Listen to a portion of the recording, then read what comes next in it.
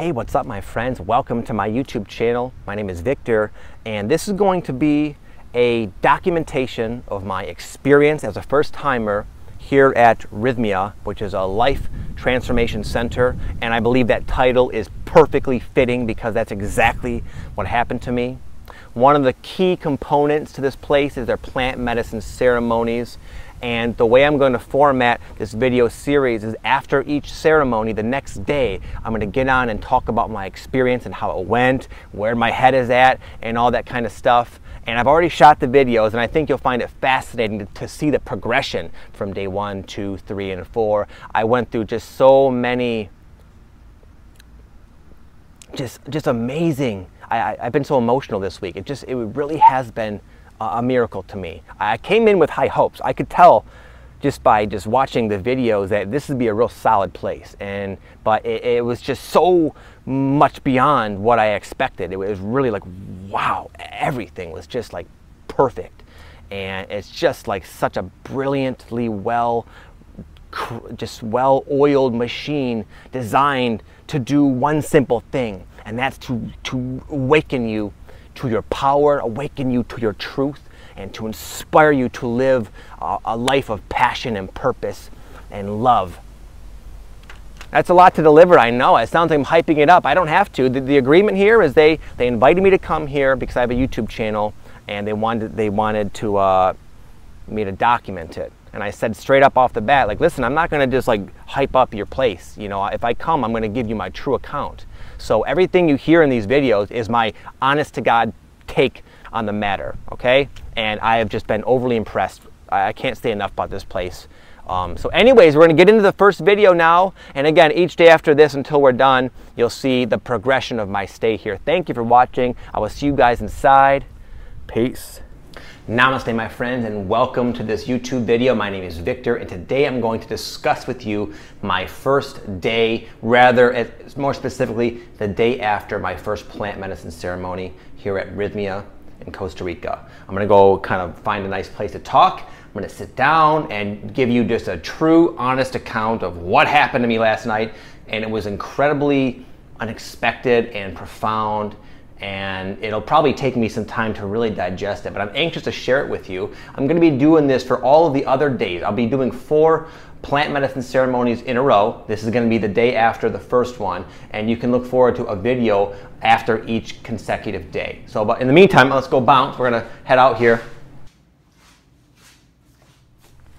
Okay, here we are. So I'm going to talk about a few different things in particular. I'm going to talk about my expectations going into the experience, which were not at all accurate, I'll just say. I'm going to talk about the setting, the space that was created by the awesome staff. These like 3 shaman girls were there, and they kind of created a really welcoming and calm and safe place to kind of go through this experience. I'm going to talk about my subjective experience and how it was for me exactly.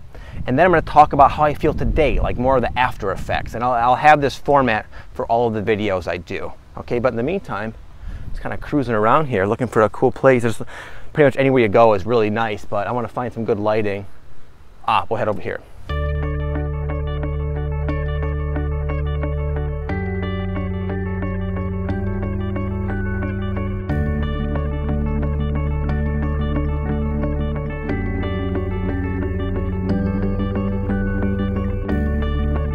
So number 1, my expectations. I had some expectations going in. I suppose it's difficult not to. Once I realized I was going to be coming to this place and learning about what it's all about, like a lot of people do, I went on YouTube. I Googled stuff. I read a lot of different things. Primarily, I watched a lot of YouTube videos and testimonials, people who experienced this sort of situation. And it was actually tough to draw conclusions because even from that, I gathered that it's a very subjective experience, and there's people who were like, I was like, oh man, it was awesome, I talked to God. Other people, it's like, oh my goodness, I'll never do that again, and everything in between. So I came in with that. I concluded there, like, okay, you don't really know what to expect, just chill on that. But I just had a suspicion. I read a little bit about it online and stuff, of what the effects would be like and what it would be like in kind of a ceremonial setting, which is very new to me. and it was just different. I could not have been properly equipped. One of the reasons I feel very inspired to give a nice detailed overview of this, I didn't really see anything, quite honestly, that I feel breaks it down the way I'm going to try to. So my expectations were not accurate at all, but that's to my own pleasant surprise, because they were exceeded in every imaginable way, like tenfold, 100-fold. It was just, it's truly a special place here. Okay, now I'm going to talk about the setting. The setting, I would say, to start off, this place in general, I'm going to talk about the specifics of like how the ceremonies are held, at least according to me and my take, but I'm also going to talk about real briefly just like the unique place as a whole. It's kind of for many reasons, a very interesting and unique place. For one, just the people. It tends to attract certainly a higher conscious a group of people who are consciously desiring to unravel the mystery of themselves and have been, in a sense, led to this as being a part of their journey.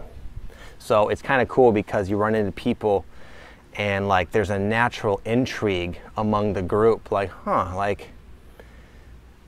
like almost like an appreciation for like, you came out here, well, wonder what your deal is. I bet we would get along, you know? So it's real cool. Everyone gets along real well. At the same time, it's sort of a transformative experience. I've only been here a couple days, but I can gather it can be intense at some times. So if people kind of want to like be left alone and kind of do their own thing, no one gets pissed off. It's not like you're not being part of the group. It's really just laid back, at the same time pleasantly engaging. That's just like the people who come here. The staff are amazing. They really make you feel at home the moment you walk in. I had like real coconut water from a fresh coconut. People kind of walking me through everything, and everyone's real just hella cool. And like the ceremonies themselves, that's kind of a interesting thing too, because I've fairly experienced with similar types of things as the plant medicine. And I have a healthy respect, we'll say. So I came in with a little bit of nervousness, like, okay, wow. Especially did a lot of research online, like this could be, I don't really know what I'm getting myself into. And I just felt kind of like a little bit scared, a little bit, honestly, a little nervous. But what they had is like they had classes that kind of gave you a lot of foresight and kind of told you what to expect, how to navigate, how to get the most out of the experience. And then there's a group of what really, at least to me, appear to be a very experienced and caring group of shamans, like 3 women who really kind of guided the experience, and you really just felt, in fact, it's right over there. That's kind of where we did it.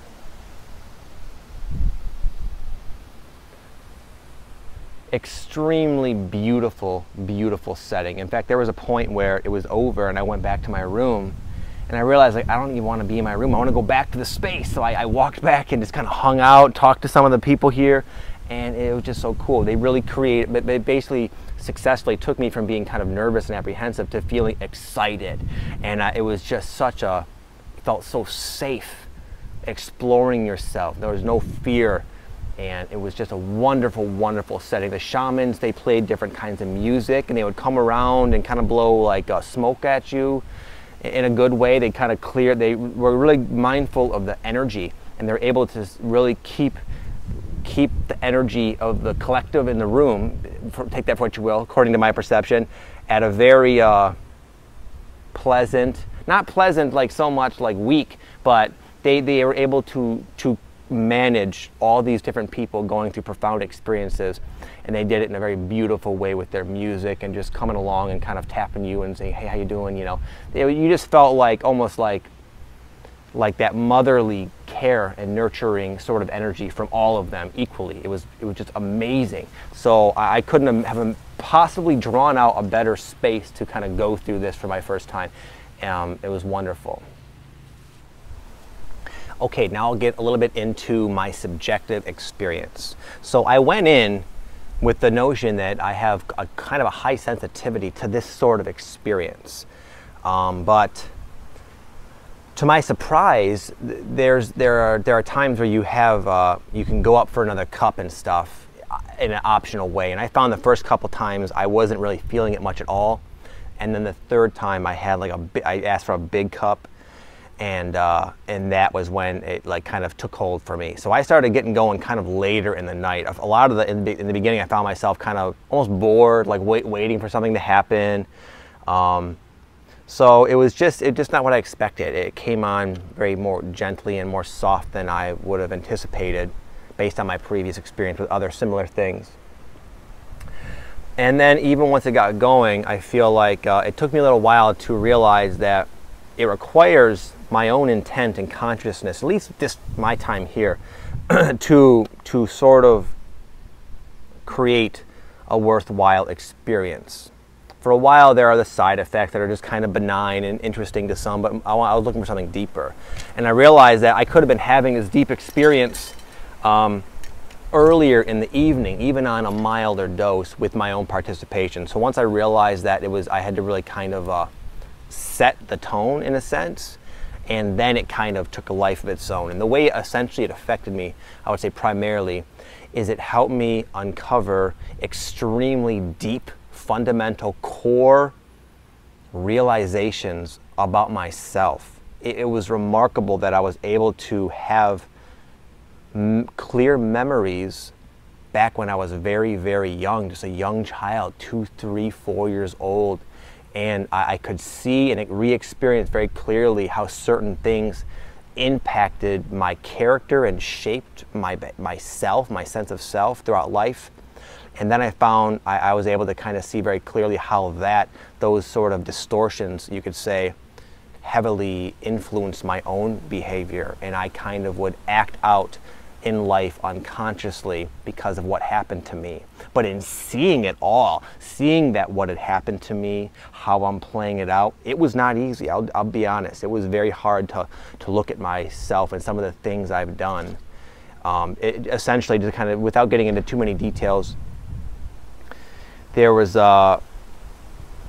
one experience where I'm hesitant to kind of talk about this, but there are just,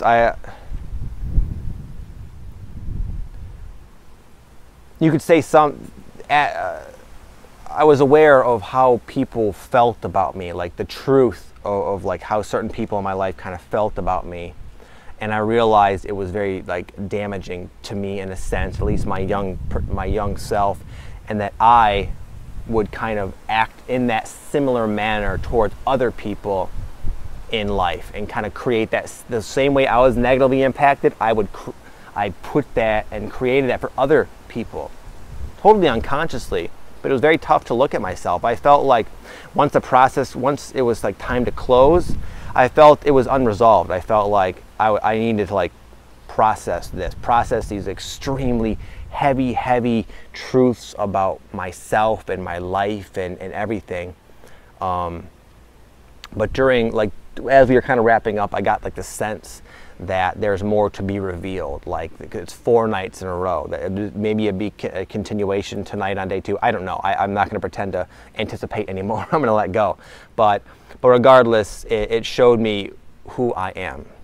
And perhaps that's a testament to, they had in this lecture before coming, earlier in the day, yesterday, they had something where they went over like the collective intent. Like, even if you go in kind of blindly, which I didn't, I had my like rigid expectation, but even if you go in kind of blindly, they said there's a few different things that we kind of intend for everyone to have. The first one is to see who you've become.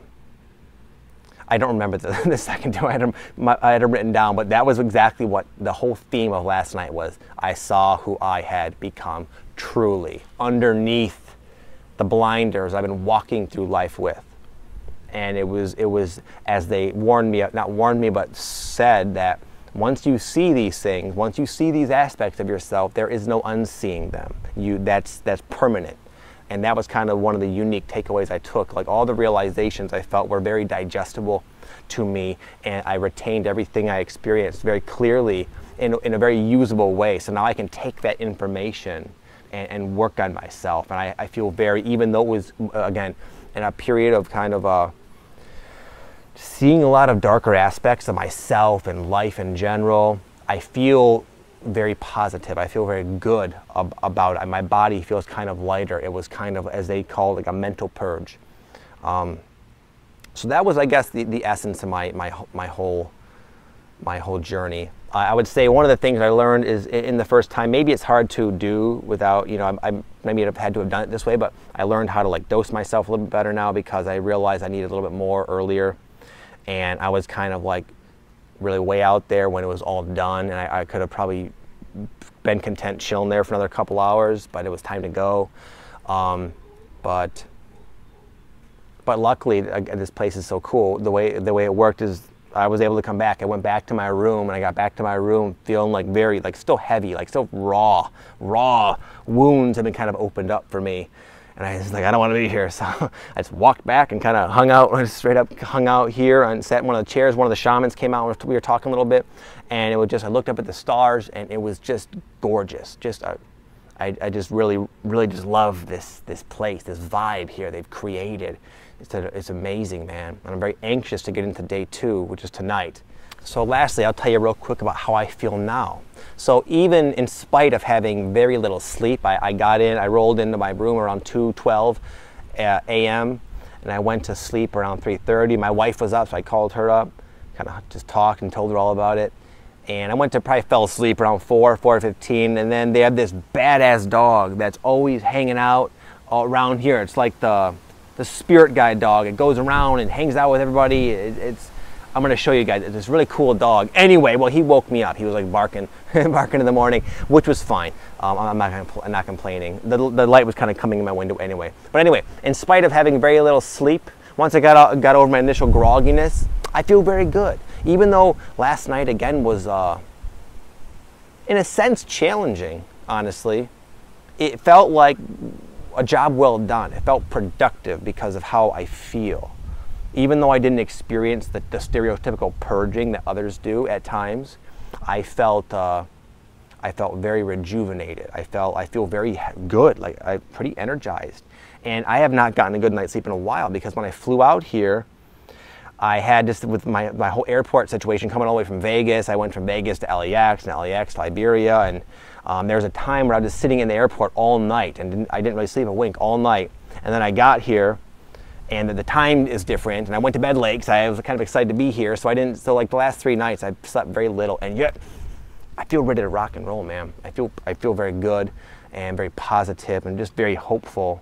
And a lot, especially even though I felt really good going in, again, testament to their staff and everything, I feel really like ready to get into it today. I feel like I'm excited to see what more can be revealed to me, because I'm already feel like I'm experiencing just a level of lightness, a healing effect that's already starting to take place. Anyway, if you're interested in my day 2 experience, stay tuned tomorrow on my YouTube channel, the same day. I'll be here and I'll tell you all about how it's been. Okay, so thank you for watching, my friends. Have an amazing day, and I'll see you soon. Namaste.